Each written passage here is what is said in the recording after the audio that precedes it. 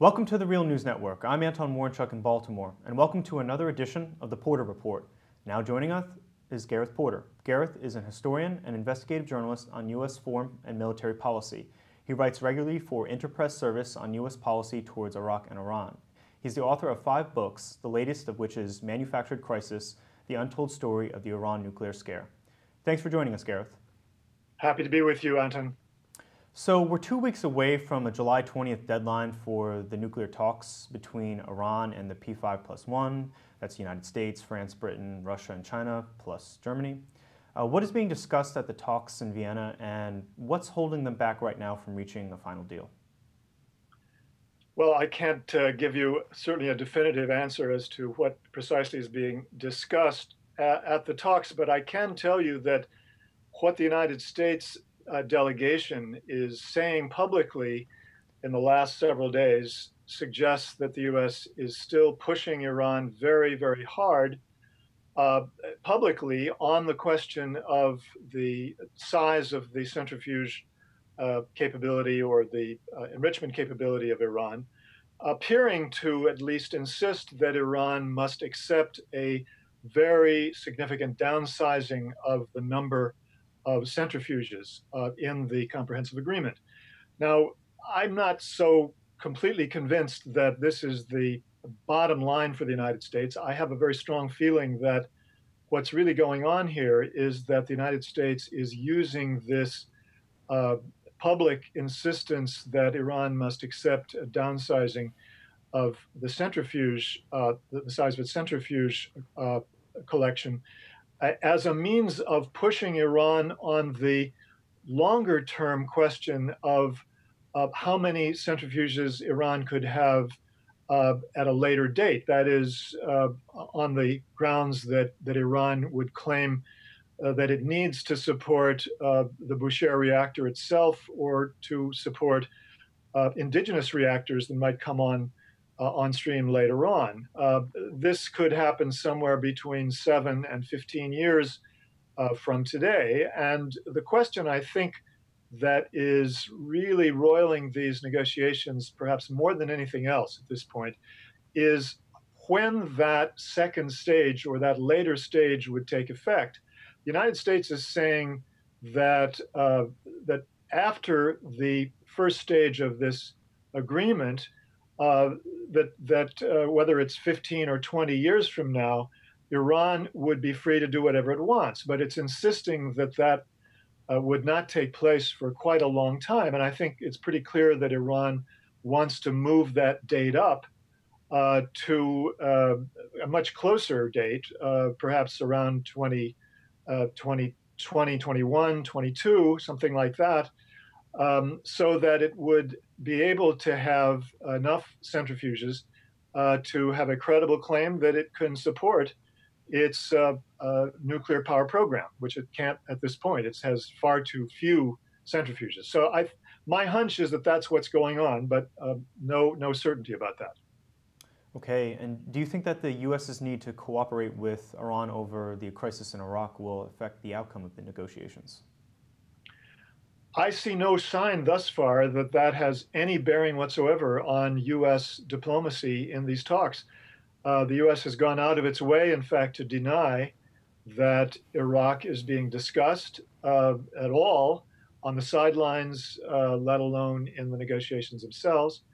And indeed, it strikes me as quite credible that they are, in fact, refusing to allow Iraq to enter into these talks. Now, that doesn't mean that they don't want to have any role whatsoever in cooperation with Iran on Iraq. I think they do want to have cooperation in that regard, but I don't think that they're going to allow this to interfere with U.S. pressure on Iran in the talks, and to allow that there would be an interest on the part of the United States to intervene would be to weaken, obviously, the pressure, and so they're unwilling to do that, so far at least.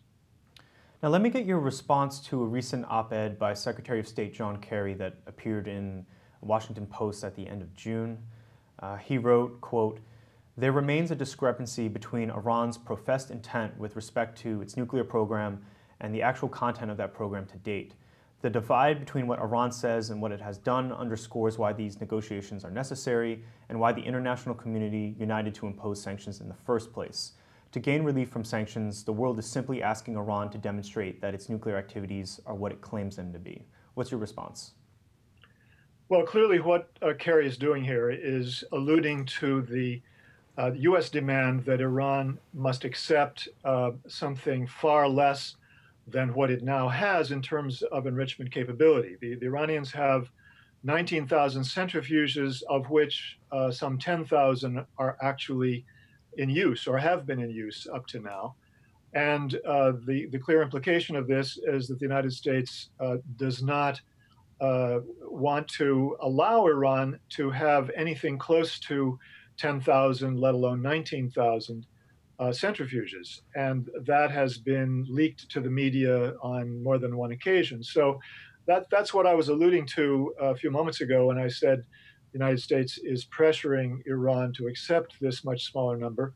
The problem that I have with this is twofold. First of all, the rationale that has been offered by US officials on and off the record for this demand is that the United States must increase the so-called breakout time or timeline, meaning the amount of time that it would take Iran once it made a decision to actually enrich a sufficient amount of weapons-grade uranium to be able to build one single atomic bomb.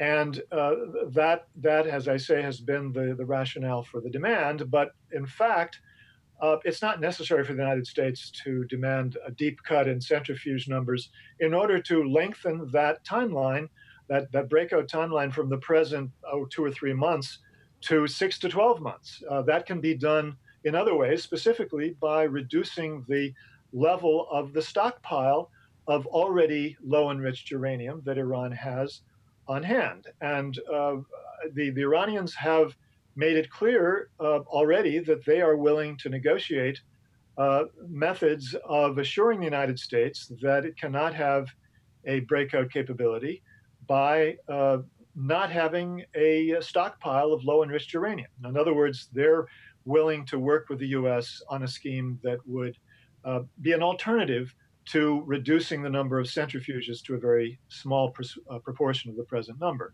And that appears to be thus far what the United States has resisted.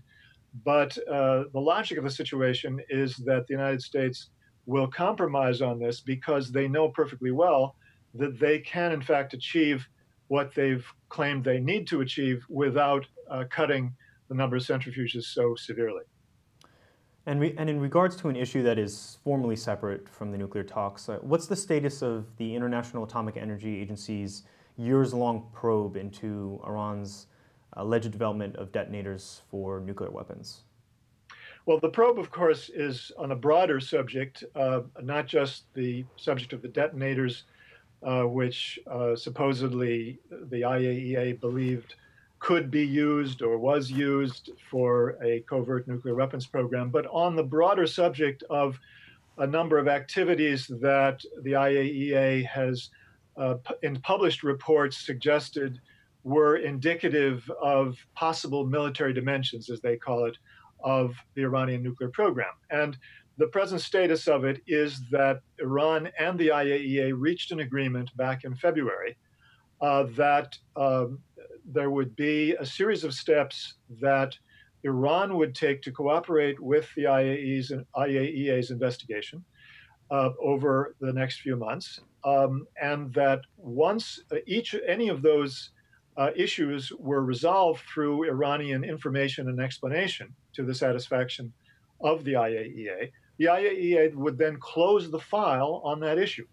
Now, what has happened instead of that, and I wrote about this last month, is that Iran did in fact provide information and documentation to the IAEA on this question of detonator development, a program of detonator development.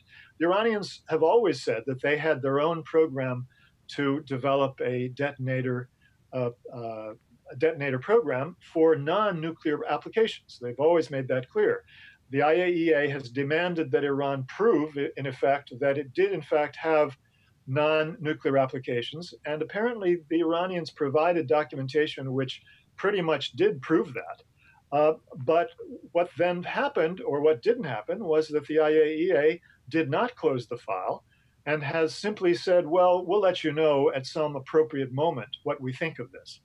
And that seems very clear to me to be a political response by the IAEA to keep the file open for political reasons so that the Iranians are not given any favorable publicity suggesting that they're cooperating freely and taking the pressure off politically so that the United States can more effectively pressure Iran, as I've talked about just before in this interview. Okay, and then briefly, do you expect to see a deal by July 20th? Very difficult to say. I mean, my guess at this point is that it's not going to happen, in part because just 4 days ago, again, a senior administration official, obviously someone involved directly in the talks because it was a briefing that was done in Vienna, again talked about the fact that Iran must make moves that would convince the United States that it is serious about not having aspirations for nuclear weapons. And the tenor of that was such that it certainly underlined the determination of the United States to push Iran on the number of centrifuges once more. And the intensity of that convinces me that we are in for probably a longer period of negotiations and that we are not close really to an agreement at this point. Okay, Gareth Porter, thank you so much for joining us. Thanks so much. And thank you for joining us on the Real News Network.